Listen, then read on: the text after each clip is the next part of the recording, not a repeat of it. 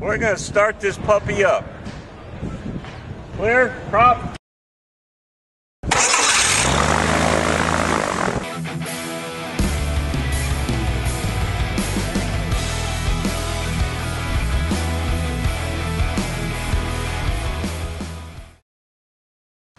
And welcome back to Tip of the Week. This week, we're going to take apart an American 451 ELT. Why are we going to do that?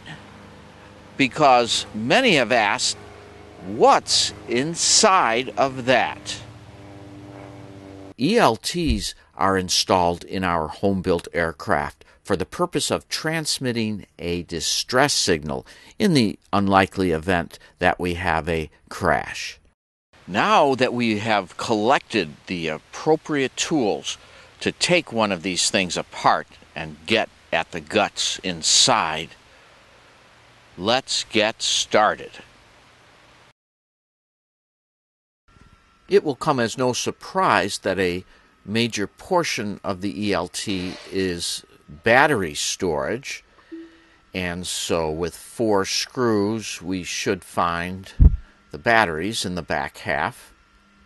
And sure enough, this unit has 4 D-size lithium cells. These are non-rechargeable, have a very long shelf life, but do need to be replaced when they get old. And that leaves the other half is where the actual guts of the unit are located, and we'll need to take that apart. It appears there is a seam going around the circumference, and it looks like I should just be able to pull this apart because the screws were removed. It's being held in place by this manufacturer's tag here, so we're just going to have to peel that back. Now the tag does say that removal of the tag will void the warranty, but I'm not too concerned because we have a good electronics technician that will put this back together again. And so I'm just going to pull that cover, and sure enough, that exposes all the parts. Now that one cable is simply the battery supply from the battery contacts into the circuit board, so that should be easily removable, and we'll pull that off. And now we can think about removing that very dense circuit board from the plastic box. Now it appears that 4 screws hold the circuit board in place, so we'll simply remove those and see what happens next.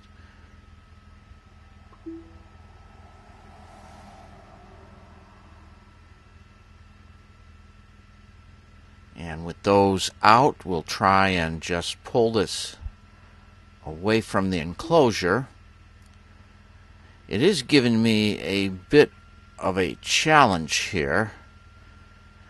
And now I notice that a couple of switches are attached to the circuit board and need to have their nut collars removed in order for the switches to be pulled through the enclosure.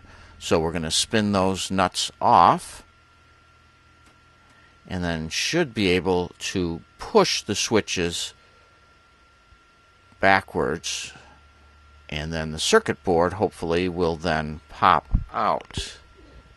And sure enough, that looks real good.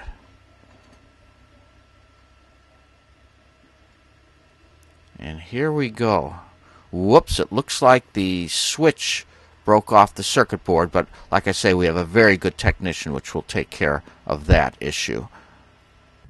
The cylindrical object is the ELT's G switch, and we'll talk more about that in a moment. That turns the transmitter on and off in a crash. And the black box in the middle, that's the connector for our remote unit to arm the unit remotely. And actually, this is 2 circuit boards, and I notice a connection at each end, and so this should just pull apart There's a connector with pins at each end. There it goes. So this, in fact, is two circuit boards matched together with a connector at each side. And lo and behold, this circuit board is double-sided. Lots of parts and pieces on both sides. Because this is actually a transmitter transmitting on two frequencies, 406 megahertz and 121.5. And this board here is just for holding the G switch. Now, I can hear a little bit of a click when I shake that switch, because that basically is what turns on the transmitters to send the distress signal in an accident. Whoops, now, I didn't do that, but I notice that there must have been a poor solder connection there. That G switch broke off of one of the connections at the circuit board end. Again, our technician will take care of that. But it is kind of interesting to shake that G switch, and you can actually feel a little weight in there of some sort. So this is all of the parts that make up an ELT. And the last thing I really want to investigate some more is that G switch. I want to know what's inside of that, because that's what a crash uses to turn on the transmitters and send the distress signal. So we're going to have to actually take that apart. Now, I'm going to use the tool that we call a tubing cutter. We use it to cut open pipes and whatnot, because I just feel that weight inside when I shake it, and we need to take a look inside and see what's inside of that there. That's where one connection is at one end, and then the wire at the other. So something closes the circuit between the two ends.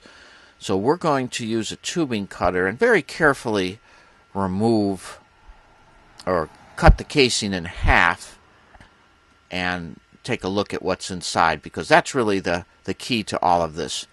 The rest of the ELT is just an electronic transmitter that turns on when this switch closes. And of course, this switch closes when there's a great force enacted upon it. And I'll be happy if we just solve the final mystery of how they make that switch work, what type of weight is inside. Whoops, now there goes the end. The end fell on the floor. But the part we're holding here basically has just a spring. So that means in the other half is some sort of weight, and there it is. It's a ball. It's a golden ball, and that thing travels down the tube against that spring, and when the ball touches the contact at the other end, it closes the circuit. So now we know how that works. Now the ball's not falling out because of the burr I made cutting on that sleeve. But that's a pretty simple, foolproof way to close a switch contact in a crash.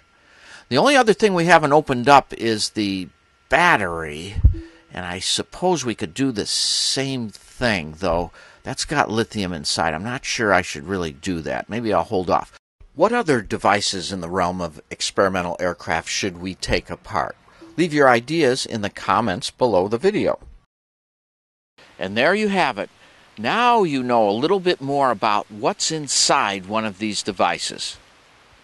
And until we can figure out what to take apart for next time, everyone, back to building.